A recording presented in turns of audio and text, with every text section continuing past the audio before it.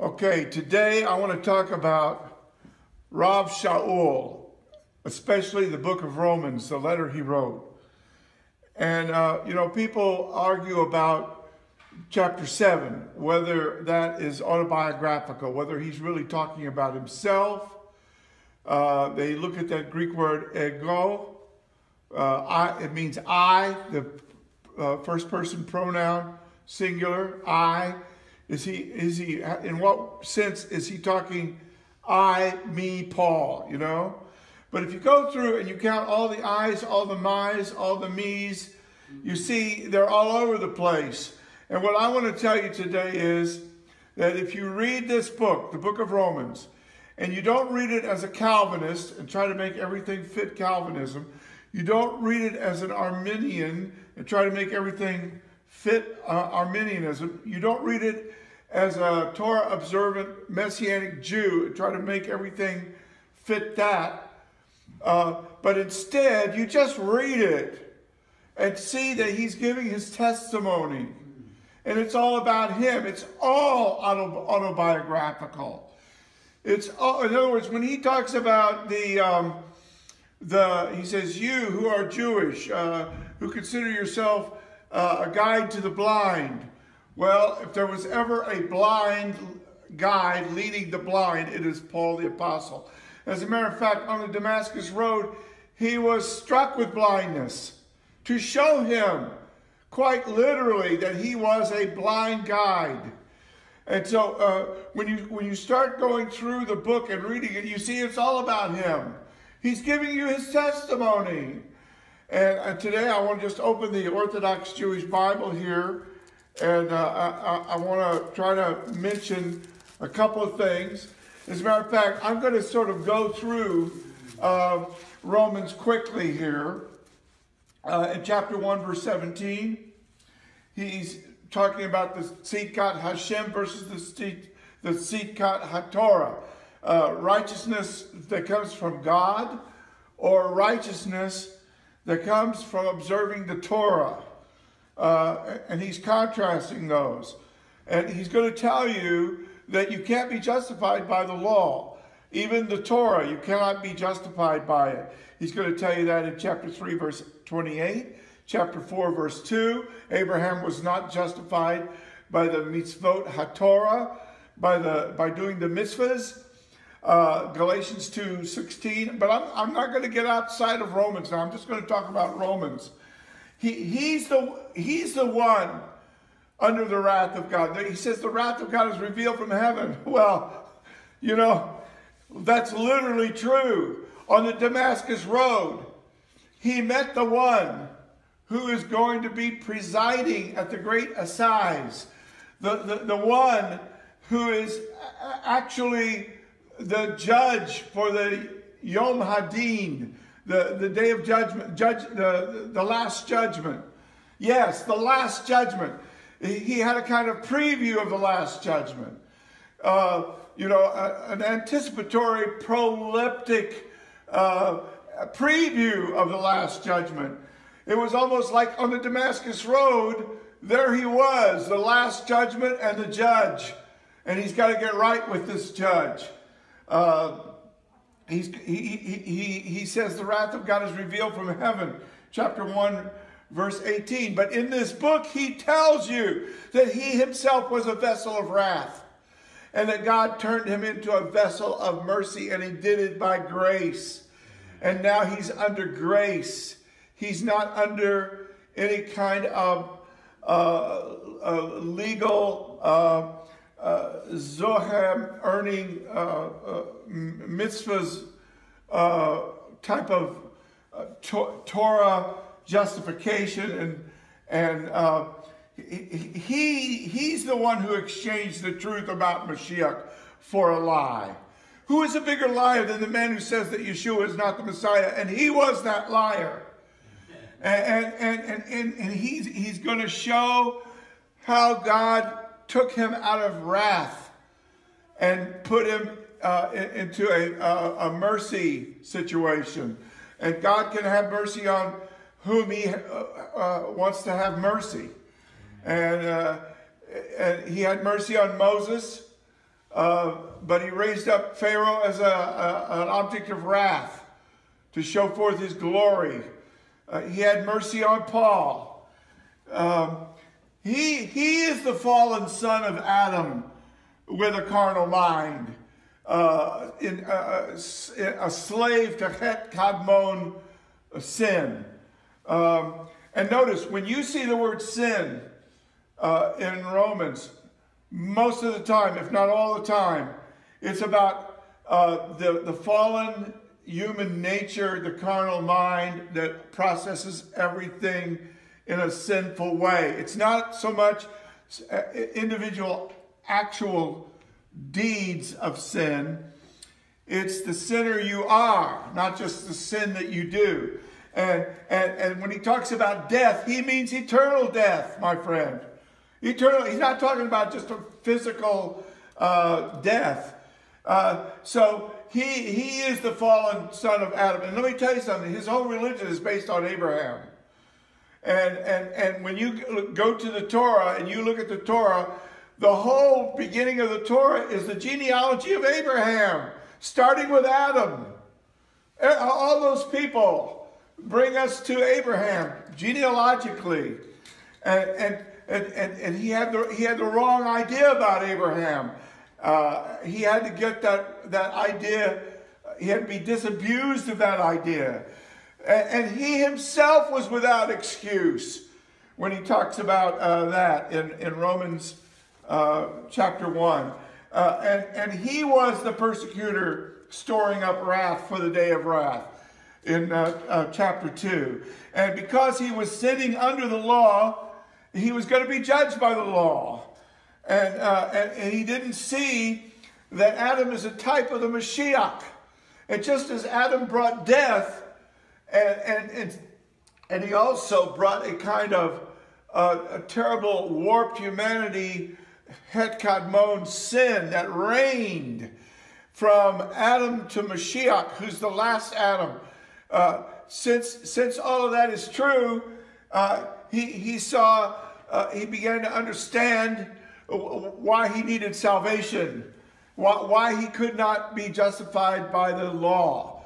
And when we get to chapter 7, we'll see that. But the secrets of his heart were judged. Romans chapter 2, judged by whom? By the Moshiach. Hallelujah, on the Damascus road. So he's describing himself in chapter 2, verse 19. He's the blind guide leading the blind when he talks about Jewish people. He's talking about himself in chapter 2, verse 25, and chapter 7, verse 15. When he speaks about the Bris Milah, that Bris Milah was his boast, but that boast was undermined by his inability to keep the Torah. If you have the Bris Milah and you keep the Torah, then great, but if you don't keep the Torah, it's almost like you didn't have the Bris Milah. And these Goyim, who are becoming believers, who have the Torah of Jeremiah 31 written in their heart, they're going to show you that you are not the Jew you need to be, because you don't have the spiritual circumcision of the heart that Moshe talked about. And because of original sin, I do not observe what I want to do. I don't observe. I don't do. I don't observe the law. So look at chapter 2, verse 25, and chapter 7, verse 15. The good I want to do, I don't do. Because within me there is a fallen humanity, a carnal nature working against me. He's the man who needed circumcision of the heart by the Spirit of God. Chapter 2, verse 29. He had to have the new birth. A Jew has to have the new birth, my friend. Chapter 2, verse 29. He has to have the Ruach HaKodesh. The written code is not enough. The circumcision. Look, he's not against circumcision. Look at Acts chapter 21, verse 21. A false rumor against him, saying that he opposed it all over the world. Not true. Romans 9, verse 6. What if some did not have faith? He's talking about himself there. He didn't have faith, but then he did have faith. And a hardening has come in part to Israel, but in the same way that he came to faith, so all Israel will eventually come to faith. And he is exhibit A. He's the specimen they need to look at. Yes, he was a liar, chapter 3, verse 4. But then he made the confession. Look, if you will confess with your mouth, Moshiach Adonenu, and believe in your heart, hallelujah, with a new heart, a circumcised heart, a born-again heart, you will be delivered. And he was under the power of sin, chapter 3, verse 9. Sin is a power, my friend. It's a power that was unleashed in the beginning, the first man.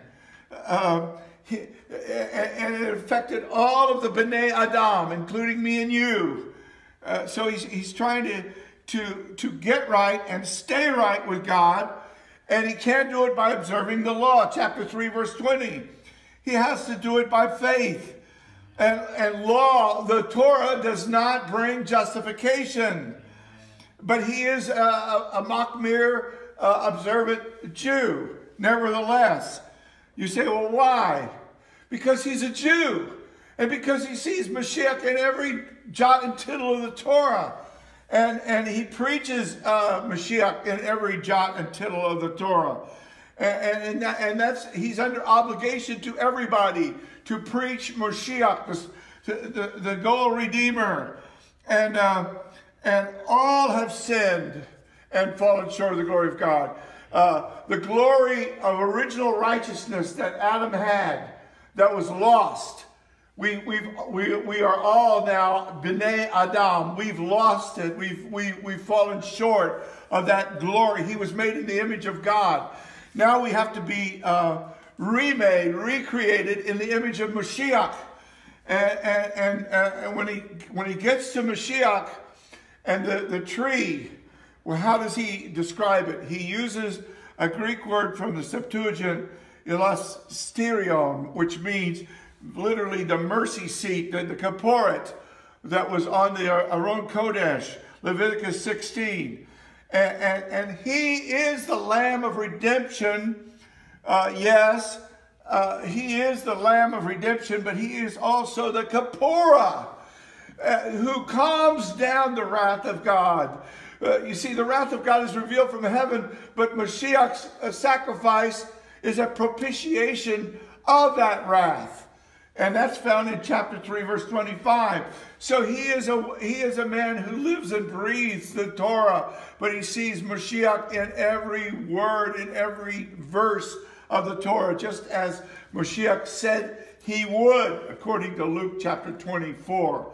And according to Yohanan, where he says, you read these words because you want eternal life, but these words are about me, the Moshiach.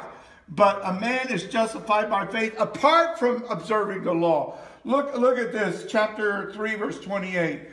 So yes, he's observant, but he's not depending on the mitzvahs for his salvation.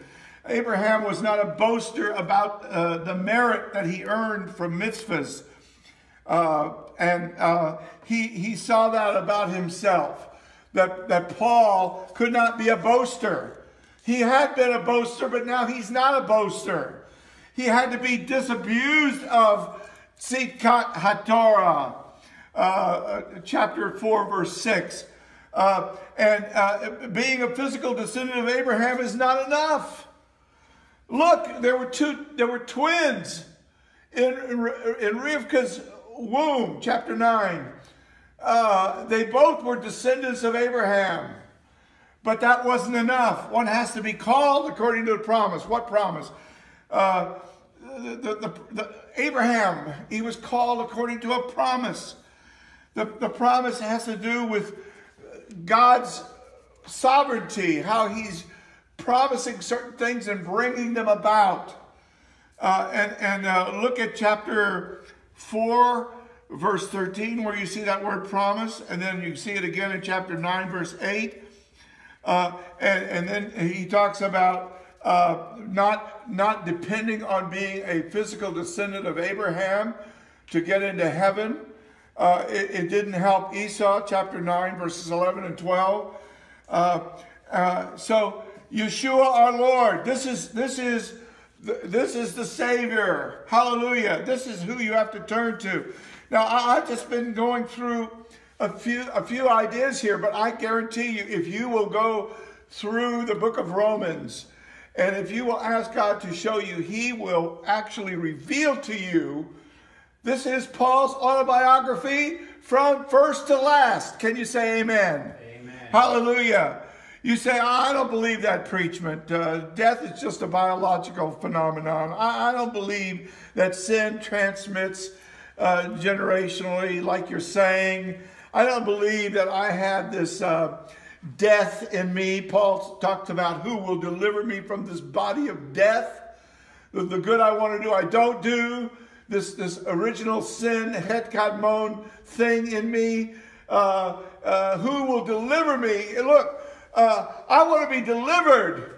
I want life. Hallelujah. The wages of sin is death, but the free gift of God is eternal life. He met eternal life on the Damascus road. He said, I am the way, the truth, and the life. Rav Shaul. And so this is what confronted Rav Shaul on the Damascus road. It's not a theory, my friend. It's not theology. It's a fact. The Damascus road was real, my friend. It was like a proleptic Yom Hadin. Proleptic means anticipatory. It was Rav Shaul. It was him having a preview of the last judgment. And Moshiach was giving him a preview of the second coming. The Shivto Shel Moshiach, the return of Moshiach. He had that on the Damascus road. And just as Kefa previewed this same event at the Transfiguration, the Hahish Tanut, the Transfiguration, so Rav Shaul previewed this event on the Damascus road. So you have Kefa on the mountain of Transfiguration. You have Rav Shaul on the Damascus road. They're getting a preview. God has mercifully previewed them. The last judgment, the Yom Hadin. Friend, don't talk to me about Yom Kippur. Don't talk to me about Rosh Hashanah. Don't give me some little, our rabbis say this and our rabbis say that. I'm talking about you standing before Almighty God, a holy God, at the greatest size, the great white throne. Are you going to be a sheep? Or are you going to be a goat? And Rav Shaul was shown that he was a goat. He was a vessel of wrath, under wrath. And even the Torah brings wrath, where there's no pesha, there's no penalty, there's no onesh. But when there is a penalty because of het kadmon, we can't have legal justification. We can't have legal sanctification. It's impossible because the flesh wars against the spirit. And the Torah only shows us what sinners we are. So he saw the preview. Have you seen the preview? Instead of death, which is what Paul knew he deserved, it's the spirit. And the Torah only shows us what sinners we are. So he saw the preview. Have you seen the preview? Instead of death, which is what Paul knew he deserved, he, the persecutor, encountered grace. Hallelujah. Can you say praise God? Praise God. Hallelujah. So now a rabbi who studied under the Tana Gamliel begins to rethink the Torah about this one whose name means mankind.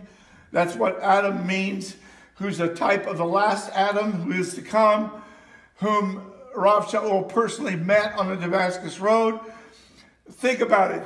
Rav Shaul met the last Adam, and now he's able to go back and look at the first Adam and understand him.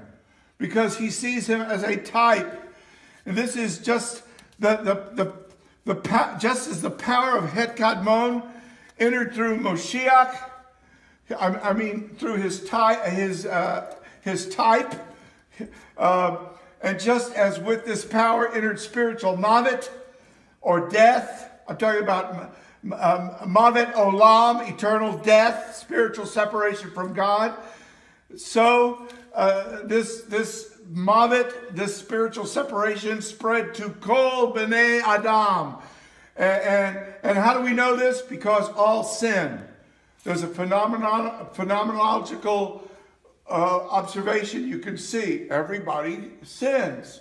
Why is that? You should find at least one tzaddik out there who doesn't ever and has never sinned. And there are some in the Hasidim who say, oh yes, we found him right over here. Here's his picture. Here's his grave. And they're wrong. They're deluded. When Rav Shaul expresses this autobiographically, he says it like this: I was once alive, but then the commandment came and I died. And we've all died spiritually. We're spiritually dead. And we're talking about spiritual death, spiritual separation from the Basheper, from the Creator. And before, as a rabbi, he preached the Torah. It says, ye shall therefore be shomer over my hukot and my mishpatim, which if a man do, he shall live by them. So he thought, I'm going to find life. I'm going to live by the Torah and have life. I'm going to have life everlasting. So being Jewish, a child of Abraham with Bris Milah, and doing the 613 Taryag mitzvot, he thought he was doing what what would help him achieve a righteousness of his own, so that he could merit Chaye Olam, eternal life. So then he met Chaye Olam in person, and he found out that the one that he had been persecuting was in fact Chaye Olam himself. What a revelation! Then he realized that as a Torah teacher, he was a blind guide. And the Torah was the embodiment of the truth, yes. But the Torah is supposed to bring you convicted and contrite to Moshiach, because the Torah makes sin utterly sinful, provoking the wrath of God against sinners, the burning fury of a holy God against all unholiness. So now he has to rethink everything. So Rav Shaul starts right away autobiographically, and he lets you know there is such a thing as suppressing the truth, or holding down the truth, and holding it down in unrighteousness. And Romans 1:18, and this is an ungodly, wicked thing that men do. All men do it. It evokes the burning fury of God, and men have to be found out and exposed and arrested and divinely caught in the act of doing so, that they are suppressors of the truth. Oh, no, don't talk about that here. Okay, well, that's fine for you. And I'm glad you have your religion and everything. But we don't want to hear that in here. Listen, we have separation of church and state, right? So as long as you are in the Capitol Rotunda, say nothing. We don't even want street preachers here. We are holding down the truth. Yes, you're holding down the truth, sir, because you're a liar. Let God be true and every man a liar. And every man is a liar. From Adam. It's called Het Kadmon. And he saw he was in trouble. And that God's fury was going to flare out at him and destroy a lying Judas like him. And a lying Judas like me. You're supposed to see this. This is about you. It's not just Paul's autobiographical buster. It's your autobiography. You're supposed to read Romans and say, oh, this is me. We're talking about me. The liar was caught in his lie.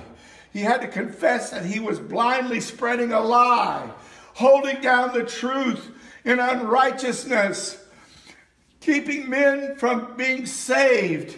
He was a wretch. He was serving and working for and peddling sheker. And it was either confess the truth or be destroyed. And on the Damascus road, he confess the truth. Who has resisted his will? Who has resisted his will? So you semi-Pelagians out there who think it's just a matter of going into the voting booth and you can either vote for the devil or vote for Yeshua. Well, my brother, he didn't make a decision, but I made a decision. My friend, the second half of Romans, actually Romans chapter 5, is a summation of what is understood to be the gospel, which is that man needs a redeemer. And there is a universality of sin and death. We're talking about Het Kadmon, original sin, a fallen humanity that always chooses something less than what God really wants. And then we're talking about death, not just physical death, but eternal death. And this man is hopeless. He's helpless. It says just at the right time, Moshiach died for the helpless, for the weak. Like me, he died for me, even for his enemy. I'm the enemy. When you see that word enemy, he's talking autobiographically. Who was a bigger enemy than him? But Moshiach, who is an antitype of Adam, has come to reverse the condition brought about by Adam, who is the type of Moshiach. So sin is triumphed by righteousness, and death is triumphed by life.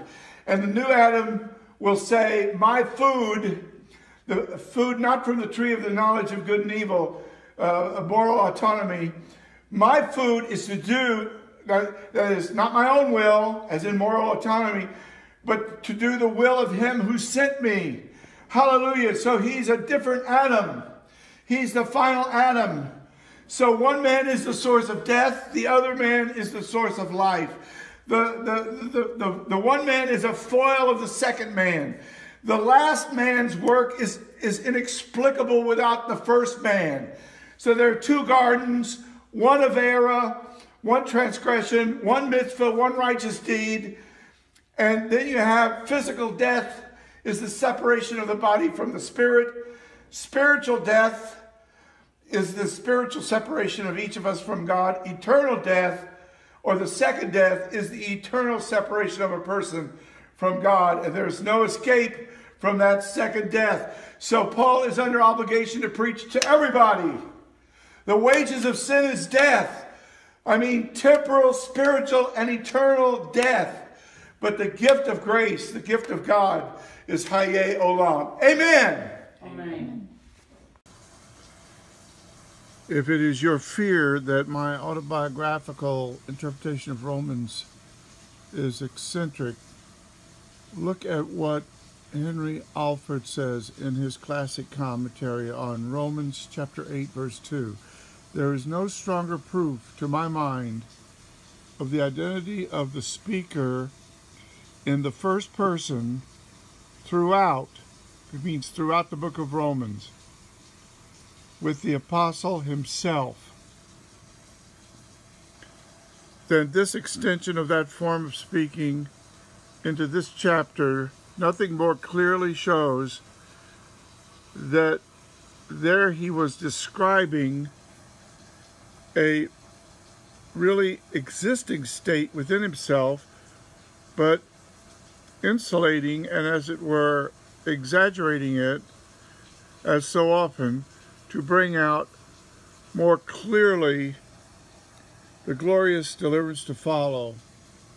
So here Paul is talking about the Het Kadmon determinate principle that functions like a law, like the law of gravity, always brings you down. The law at work in my members, the law that works in the carnal mind, waging war against the law of my mind. In other words, with my intellect, I delight in the Torah, but there's another law at work, waging war, as it were, against the law of my mind, and that's this determinate principle called Het Kadmon. And that's why legal justification and legal sanctification are impossible, because the carnal mind works against the Torah and is actually stirred up as a result. So the Spirit of life, the law of the Spirit of life, that is the determinate principle of the Ruach HaKodesh, whereby I'm regenerated and I put to death the deeds of the flesh and I walk in the Spirit, and I have a mind that is conversant with the Spirit, and I walk in the blessing of the Ruach HaKodesh, and in the light of that new birth. This is what chapter 8 is all about. Those who live according to the sinful nature have their mind set on what that nature desires. Now, to be carnally minded is death, and I must, by the Spirit of God, I must put to death the deeds of the flesh, so that I can live. And I can do that. I'm able to walk in the newness of life. I would like to encourage you to go to Bible Hub and click on OJB for Romans 8 commentaries, and look at the translation of the Orthodox Jewish Bible, especially for Romans chapter 8. Amen. So on the 18th of August, which was our homeless night, we were preaching in a homeless shelter. And 4 days before that, we were in the Hasidic areas. And what were we doing? We were giving out the 4 spiritual laws in Yiddish and in English. And it begins, God has a wonderful plan for your life. And some people say, well, I don't like that presentation, because maybe God doesn't have a wonderful plan for your life. But it's based, I believe, on Romans chapter 9, which is all about, there were 2 twins in Rivka, or Rebecca's womb. And before they did any Aveira, transgression, or any mitzvah, righteous deed, anything good or bad, any one of the mitzvot haTorah, or the zoheh merit-earning works of the Torah, before they had done anything, in order that God's purpose, His toknit, His prearranged plan, in the Bachira, the election, in order that it might continue, in order that it might stand. She was told the older will serve the younger. So you see, God had a plan. Now, I've been saying that when you read Romans, you have to read it with the idea of the fact that Paul is speaking autobiographically about himself. And it should be obvious that election is playing a part here, and also God's plan. Because do you remember when Yehuda committed suicide, and there were 120 in the upper room, and Kepha stood up, and then he said, look, we've got to have somebody who was with us from the beginning, who could be a shaliach witness from the time of Yohanan HaMatbil to the present, who witnessed the resurrection, the Tahiyas HaMoshiach, and is an eyewitness of everything. We have to have someone to fill the pakudah, the charge, the office, the leadership slot, so that there will be 11 standing with me. And of course, we know that on Shavuos, when he went into the Beis Hamikdash, the court of the Gentiles, the Ulam Shlomo, and he stood up and he preached the first drasha. There were 11 men standing behind him because the slot was filled, and they drew lots. But you know, there seems to be a theme in the book of Acts that really that slot was filled quite supernaturally. God took the chief of sinners, he took a persecutor, and he seized him and changed him and made him a shaliach. This would be sort of like Osama bin Laden. He's planning 9/11. He's going to, destroy those 3,000 people. And the next thing you know, the whole thing has been canceled, and he's staff with the Billy Graham crusade. He's now an evangelist, going all over the world preaching the gospel. Now, you say, Osama bin Laden becoming an evangelist? Impossible. Well, that's exactly what it was with Rav Shaul. Completely impossible. But he's wanting you to know that God seized him and changed him. And it was a glorious, supernatural miracle, because God had a plan that when the great throng of the elect, the myriads and myriads and myriads of people streaming into heaven, when that day comes, right at the head with Kippah and the 11, there will be this one man, this Osama bin Laden persecutor. His name is Rav Shaul. Now, you see, unless you've been involved in Jewish ministry in Brooklyn or in Israel, unless you've actually stood face to face with these persecutors and seen the hatred in their eyes, and unless you've been a victim of their little things that they do, throwing garbage in front of your building, standing between you and the YouTube camera when you're trying to preach, the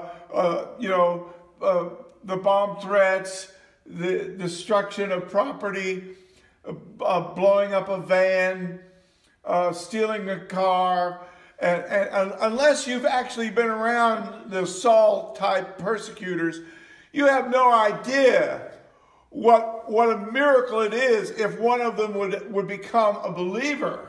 It would truly be an Osama bin Laden miracle. Yes. And that's what happened here. And he's trying to tell you autobiographically that God had a plan to put a persecutor at the head of the throng of the elect. And that plan he worked out. And nothing can thwart that plan. Neither death, nor life, nor angels, nor things to come, nor things in heaven, things on earth. Nothing can thwart that plan. God is working out his plan. He has a prearranged plan. So he does have a wonderful plan for your life, at least in this respect, that Rav Shaul is under obligation to give everybody this plan. Now, if you want to say, well, that's your plan, God, that's not my plan, and throw it in the garbage, you can do that. But Paul is still under obligation to you, whether you are a Greek or someone who doesn't speak Greek, whether you're a sage, whether you're a wise rabbi, whether you're someone who isn't wise, it doesn't matter. He is under obligation to everybody. And that means that if you're on his wavelength and you study this book and you understand it, you really want to have one of these in your pocket all the time, because you never know when you're going to have a divine appointment. when somebody is going to be presented to you. I should have had one of these in my pocket this morning. I went into Starbucks to get some coffee, and there was this guy, and he was asleep. He looked like a well-heeled millennial who had a good job. Maybe he was an app developer, whatever. But on his bare arms were all these scribbles, all these tattoos.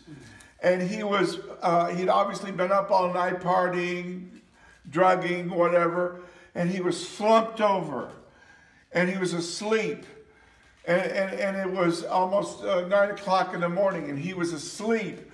And he looked like some kind of horrible case from Calcutta. Somebody that Mother Teresa would be scraping off the street.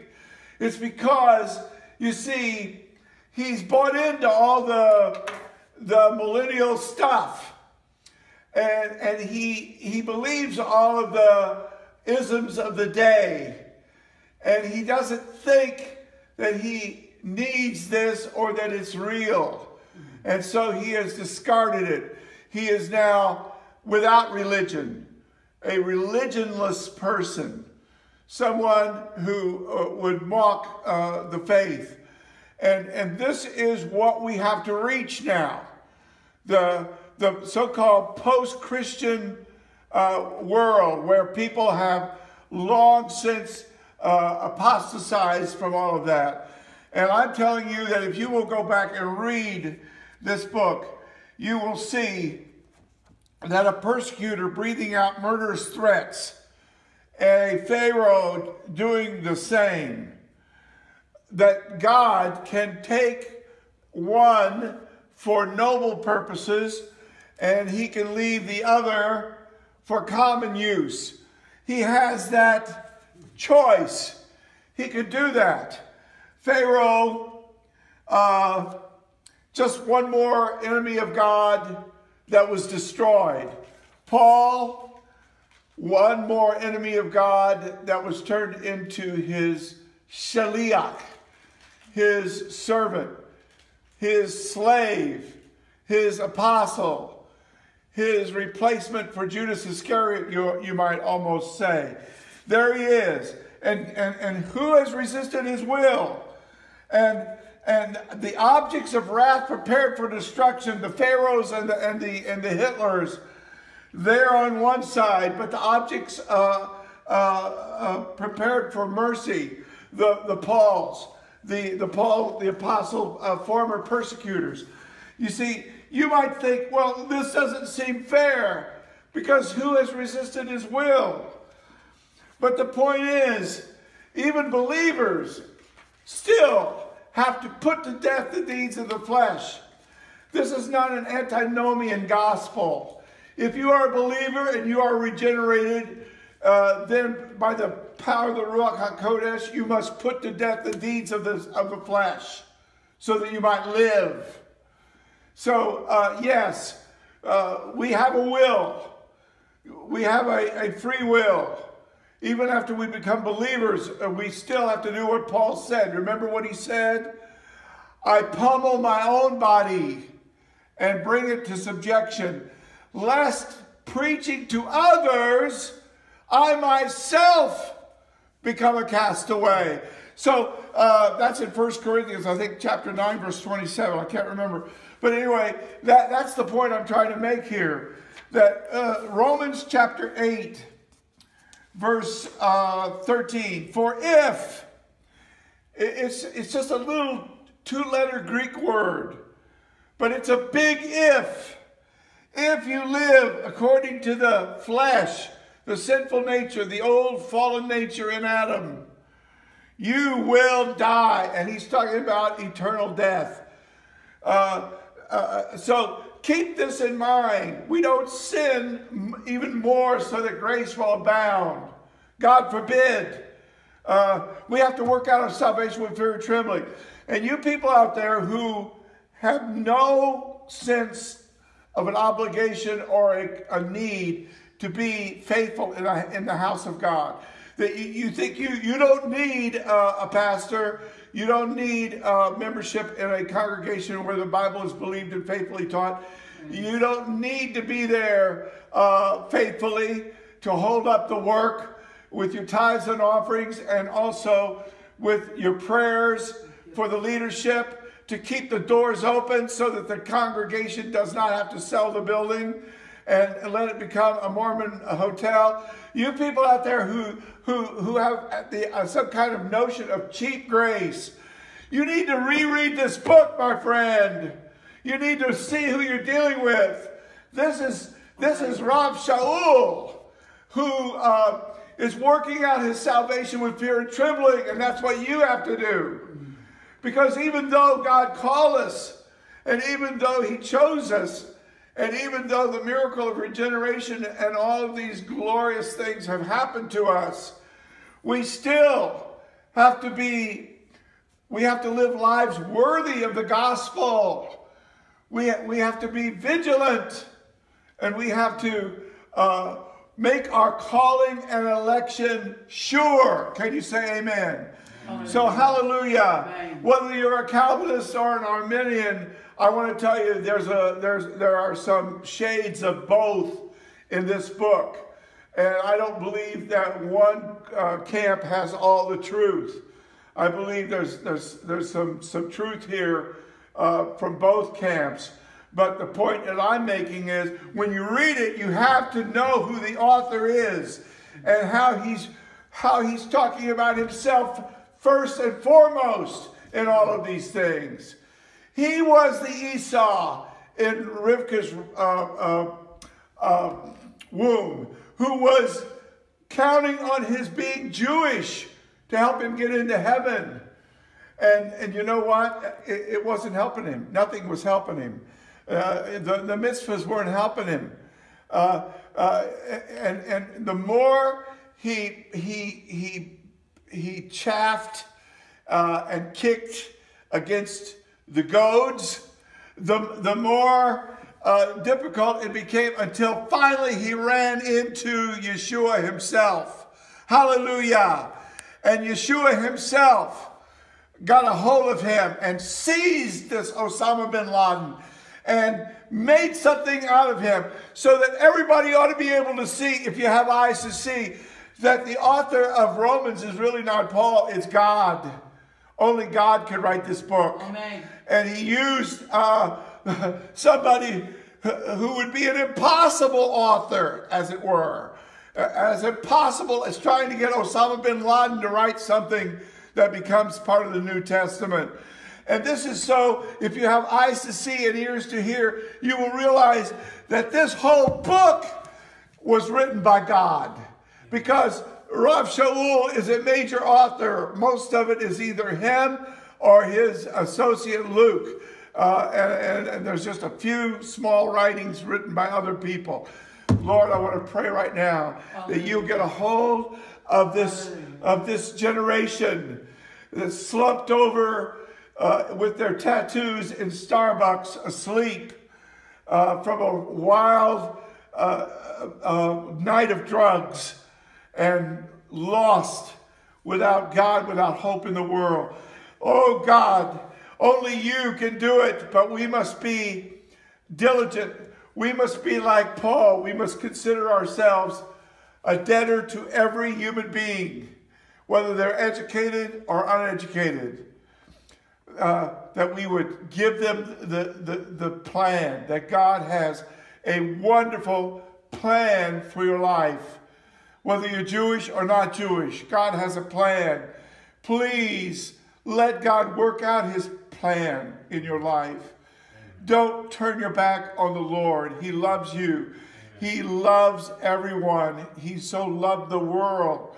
The world that he gave his Ben Yochid, his Zun Fu D'Orbishter, so that whosoever believeth in him should not perish, but have Chaye Olam. Amen. Kappa, Eta, Rho, Epsilon, Sigma, Omega. It's a little verb that really means preach, and it refers to the preacher. And it's found here in Acts chapter 15, verse 21, where it says, for Moshe, we call him Moshe Rabbeinu, has been preached in every city from the earliest times and is read in the shuls every Shabbos. Now, in the Orthodox Jewish Bible, when you get to this verse, you see that I use the term Magidim. What is a Magid? A Magid is a itinerant Jewish preacher. And when you read the book of Acts over and over again, you see that on Shabbos, Paul and Barnabas will show up, and the elders in the shul will say, brothers, if you have a word of exhortation for us, please come up to the bema.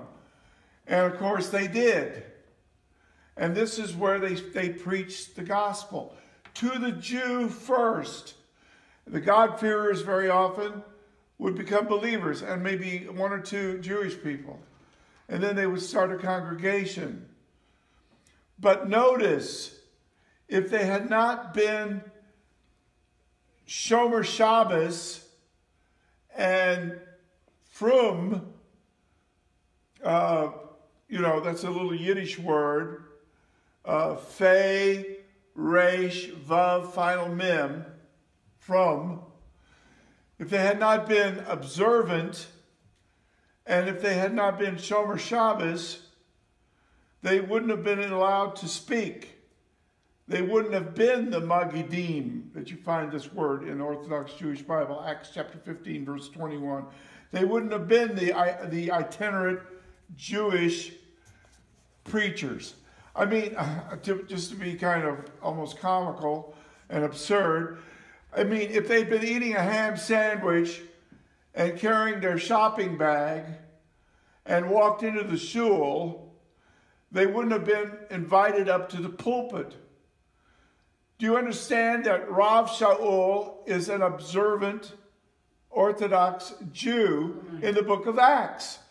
Now, the other day there was an Orthodox Jewish guy walking on Broadway around 79th Street, and he had all of his paraphernalia on.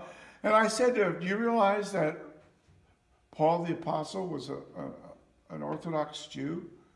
Did that ever occur to you? No. I said, well, a lot of people don't read the New Testament without understanding, but it's right there. And I tried to open a conversation with him. This is extremely important because we have to go back and look at the Bible again. It is Orthodox, it is Jewish, it is the Bible. And why did he do this? He preached Moses. Go back and look at the book of Romans. The book of Romans is preaching Moses. It all has to do with Moshiach. It has to do with the type of Moshiach, the typos, the type, which is Adam. Adam is a type of the Moshiach. Moshiach is the antitype of Adam. In other words, Adam brought death, but Moshiach brought life. Adam brought an avera, a transgression. Moshiach brought a mitzvah, a righteous deed. There are two gardens. Moshiach obeyed God in the garden, whereas the first Adam disobeyed God in the garden. We are saved from the terrible sin that was unleashed in that first garden by what Moshiach did for us in the second garden. And the book of Romans is Paul preaching Moses. And Paul is one of the Magidim, one of the itinerant Jewish preachers. And he's preaching on Shabbos. And the only time he doesn't preach on Shabbos is when he's in jail or in prison. And yes, this New Testament is written in Greek, but it's Jewish Greek. Hallelujah, from first to last. And Lord, I want to pray that people will go back and re-examine the Bible. And they'll see, yes, Paul was observant, but he did not depend upon the merit, the zohar merit of doing these mitzvahs. He did not depend upon them because he knew that the wrath of God was revealed from heaven. He met the Moshiach on the Damascus road, the one who calmed down, who made the propitiation for that wrath, so that we could be taken out of wrath. The Torah brings wrath, but Moshiach brings life. We're not under Torah, we're under grace. And yet, Rav Shaul was observant of the Torah, and he preached the Torah on Shabbos as an observant Jew.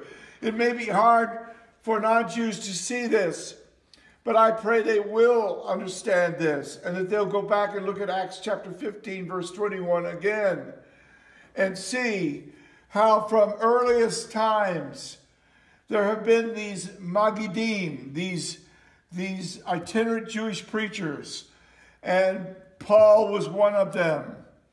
And he took the good news all over the world. It began in a synagogue, in every city. It began in the synagogue. We pray, Lord, that the synagogue will again open its doors to the Magidim, and that there will be a day when every synagogue will be preaching the Basuras HaGeolah. As far out as this may seem, is there anything too hard for the Lord? We believe you, Lord, that all Israel will be saved. And everybody said, amen. Amen. Right here you see the Yiddish word me. This is the Orthodox Hasidic Yiddish Bible on Bible Hub. It's BibleHub.com/OHYB/Romans/8.HTM. Now, over here, you have the Orthodox Jewish Hebrew Bible on Bible Hub. And when you look at the text, you will see this Hebrew word, which means me. So both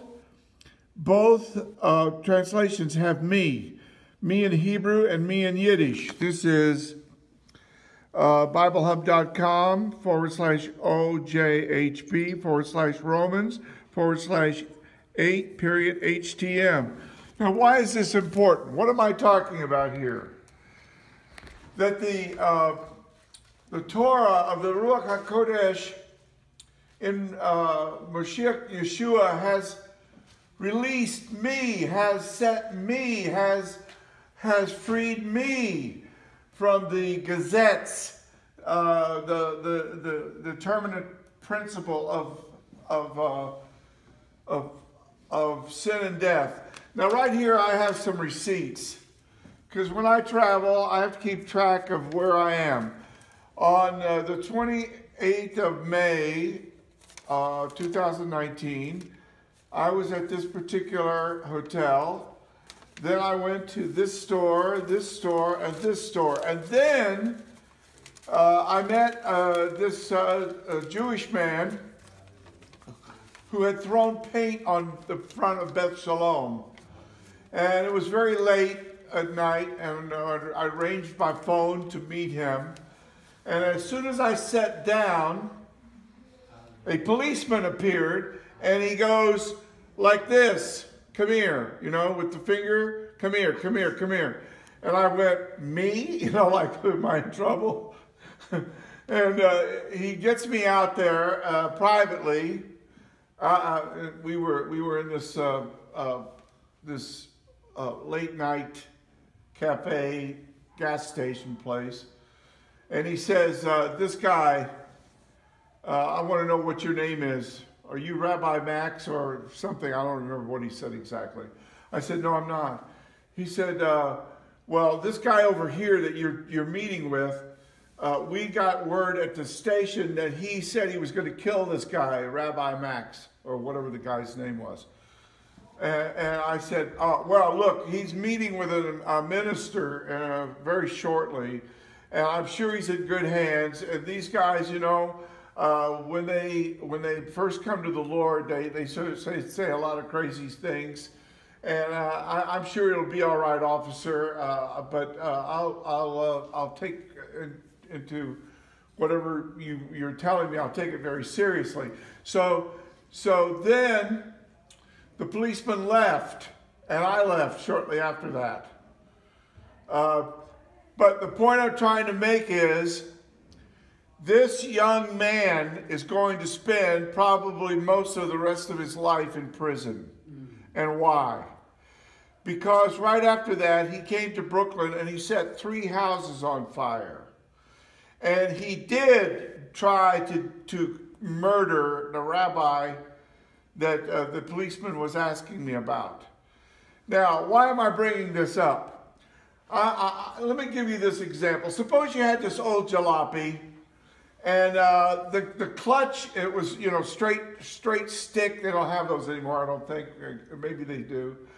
But every time you shift from low to, let's say, high gear or whatever, or reverse or whatever, there's this terrible grinding sound, and you got the clutch is slipping, and the grinding sound is going on, and you have to drive like this. It's terrible. You feel like you're almost under the thumb of a slave driver. You don't want this car. You want a new car. And then one day somebody offers you a new car. Now you're not going to turn it down. Well, let me tell you something. The young man that I was meeting, he had a reprobate mind. And he was claiming to be a believer, but he was not a believer. He was not. He had not been transformed. Old things had not become new for this guy. As a matter of fact, he was driving the old jalopy, and he was grinding the gears, and the clutch was slipping. And he was going to go with that jalopy into prison for the next 30 to 40 years or more. I think the trial is still pending. But he's guilty. They've got him on camera. They know he did it. Now, let me tell you something. The reason I'm mentioning this is, when you look at the Greek New Testament, you will find that certain translations have the word me there, like the King James or the NIV. They have me. But other translations, like the New Revised Standard Version, have you. Well, it's important to get that right, and you have to go back and look at the manuscript evidence. And you will see that the Textus Receptus, the majority text, and some other texts have me. And it's important because Paul is giving his testimony. And I wanted to make sure that when I did the Yiddish Bible and the Hebrew Bible, that I got that right. Paul's old jalopy, the persecutor that he had been, the man filled with hatred, the man who was wanting to throw people in prison and kill people, the man that was nodding approval when Stephen was being stoned, that guy, that reprobate mind, he had to get a new mind. He had to become a new person. We're not talking about your best life now, friend. We're not talking about that. We're talking about the old self being completely replaced by a new self. And if that doesn't happen to you, my friend, you're not just going to go to prison for 30 years, 40 years, 60 years. You're going to go to prison forever. It's called hell.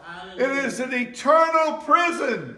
And that's why Bible translation is so important. Now, you know, when we do Bible translations, we never operate in a vacuum. We always work with the best people who have worked in the past. And in 1877, well, actually, he didn't get around to doing this until, I think it was 1813. Franz Delitzsch in Leipzig, Germany, translated the Bible, the New Testament, really, into Hebrew. And the first edition was based on the Codex Sinaiticus.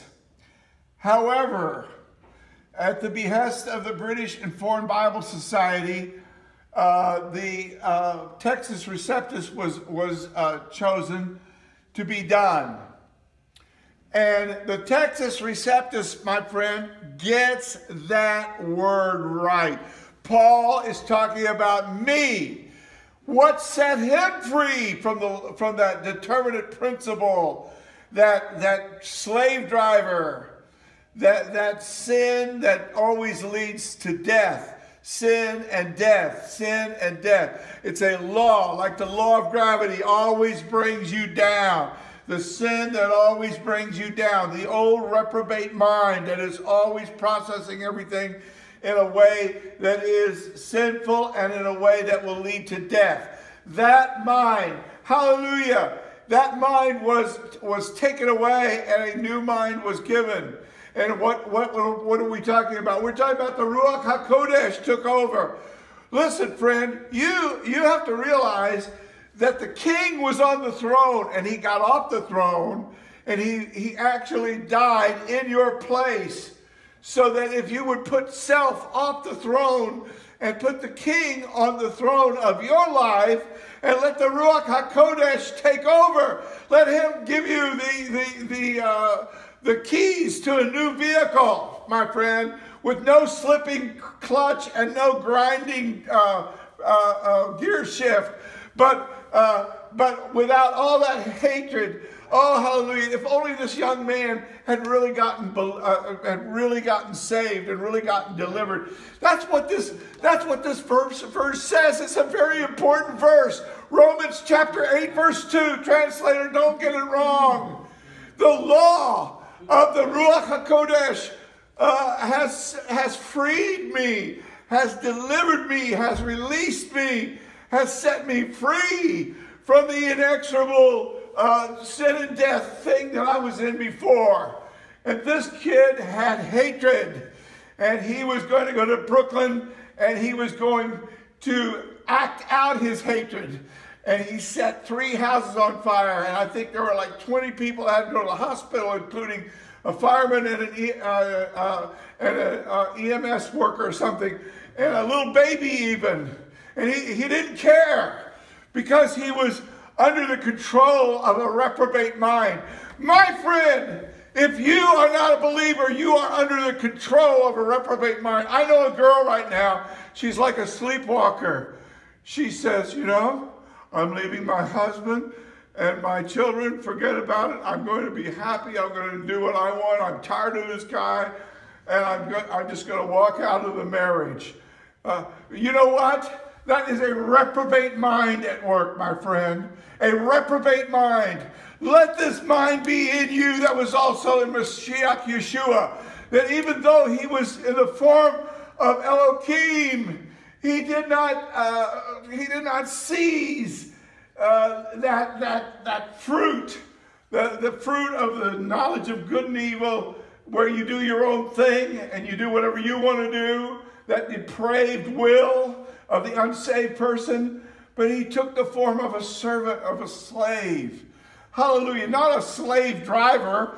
Your sin nature is a slave driver. He took the form of a slave, and he allowed himself to be given a slave's execution in your place, so that he could knock on the door of your hard heart, your hard and penitent heart, and say, let me come in and let me take my seat in the throne of your life. Let me be the driver. Listen, friend, you're making a wreck of your life. I don't care how nice everything is and how much your grandchildren love you and how much money you have in the bank. Your life is a wreck, and you're destroying yourself.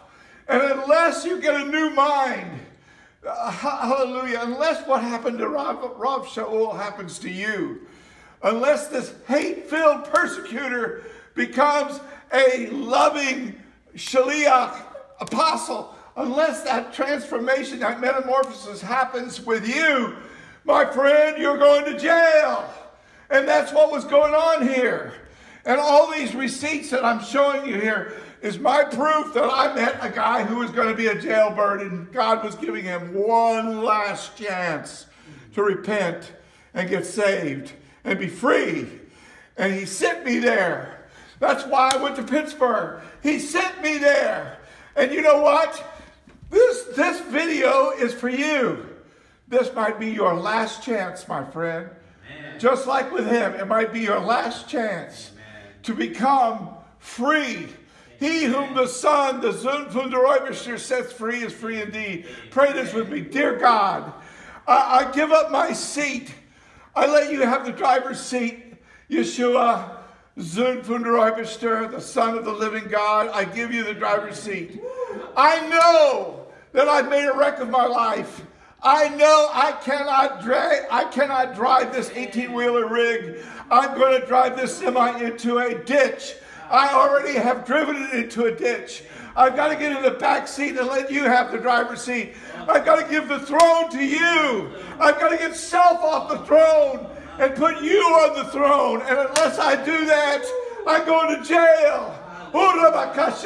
And it's an eternal jail, my friend. It's an eternal jail.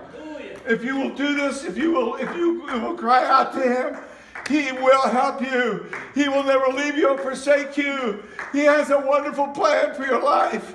Oh, this young man, if only he had listened to the Lord, what a different life he could have. He wouldn't be looking at bars for the rest of his life. He would have glory in front of him. Listen, he didn't really get born again. He might have had an external religious conversion. Anybody can put on a Jews for Jesus sweatshirt. We're not talking about that. Basically, he was trying to punish Judaism by saying, I hate you people for what you've done, you rabbis, so now I'm going to take Christianity. Ha, ha, ha. Well, the joke was on him. Listen, I'm not talking about changing religious labels. I'm talking about a change of heart. I'm talking about repentance and true teshuvah. I'm talking about hit hapek, turn around, where God makes you new. Listen, you say that's not Jewish. Well, I guess then King David wasn't Jewish. He said, bara, create, do a special work of creation. You look, you did in the beginning, God bara the heavens and the earth. Okay, now what I'm asking is bara in me a lev tahor, a clean heart. Create a clean heart. Psalm 51. Create a clean heart. God did a creationary miracle with me. God did a creationary miracle with Paul. And Paul uses the word me. Romans 8:2. Don't get it wrong, translator. And don't get it wrong, believer. Amen. Understand that you are born again by the Spirit of God, and you have been set free from the determinate principle of sin and death and jail in hell. Amen. All right, so Tuesday night is Yom Kippur. And right now, a lot of people are thinking about their souls. Kippur, Kofer, Kof, Vav, Fe, Resh. Kofer, it means ransom. And the ransom had to be brought into the Beis HaMikdash, the temple of Jerusalem. And Moshiach said that he came not to be served, but to serve, and to bring a ransom, a kofer for many. And what is he ransoming us from? Well, for the redemption, to be ransomed from sin and death, from the terrible, the evil thing that has ensnared us. And in Judaism, the heavenly books are opened. And, you know, the whole idea during these days of awe between Rosh Hashanah and Yom Kippur is to make sure that you get inscribed. But Moshiach said, don't boast that you have power to cast out the Shedim, but rejoice that your name is inscribed in the Sefer Hayim, the book of life. Hallelujah. So we really need to look at the Bible. Now, if you take the Orthodox Jewish Bible and you open it up and you look at the back, you will see that the Jewish calendar is there. And in the back, when you get to Tishri, you see Tishri 1 is Rosh Hashanah, and then Tishri 10 is Yom Kippur. And notice it has the scriptures on page 1230. The month of Tishri, it has all the scriptures about Rosh Hashanah and all the scriptures about Yom Kippur. And I don't have time to go through all of them, but I do want to talk to you about your Kippurah, your atonement, because this is why Moshiach came. Amen. Now, on April the 30th, in 1945, I think on that day I was concerned about a little robin's nest, because on Tressler Street, right by the banister where I could get up, I was only 3 years old, I could get up on the little chair and then up on the banister, and I could actually reach out and touch the little blue robin egg, because the robin had made his nest right by the banister. My mother came out, she said, don't you dare touch that egg. You leave that nest alone. The mother will abandon the egg if you touch it. Well, you know, when you're told you cannot do something, then all of a sudden you have one fixation, and that is you must do it. You must do it. You must do it. So while I'm engaged in this little sin, one of my first actual known sins, over in Berlin, in the Fuhrer bunker, April the 30th, the Fuhrer had gone into his private study with his pistol and his cyanide tablets, and had been tested on his dog by his dog handler and his doctor. And they went in there to commit suicide, and he had given verbal and written instructions that their bodies would be burned. Take them out the emergency exit into the garden of the chancellery there, and set them on fire with petrol or gasoline. Okay? The next day, there was a new Fuhrer. His name was Goebbels. And he was going to do his thing for one day, but of course there was really nothing for him to do as chancellor except to arrange for the death of his children and himself, and have his wife, I think her name was Magda, and himself have their bodies also burned after they had committed suicide. Well, look here. How would God know this? Revelation chapter 20, verse 10. And Hashem, the one deceiving, and Hasatan, the one deceiving them, was cast into the Agam Ha'esh, the lake of fire, and gofrit, that's burning sulfur and fire, where both the Hayah, the beast, the anti-Moshiach, that's the Hitler, and the Navi Sheker, the propaganda minister, the false prophet, the Goebbels, were, and they will be tormented Yamam Valayla, and night. Leolam Olamim, day and night, forever and ever.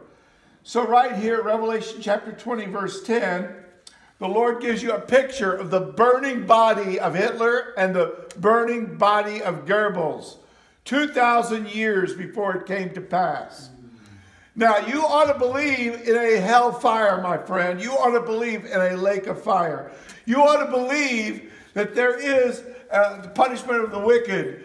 It's described as eternal fire, Eish Olam, unquenchable fire.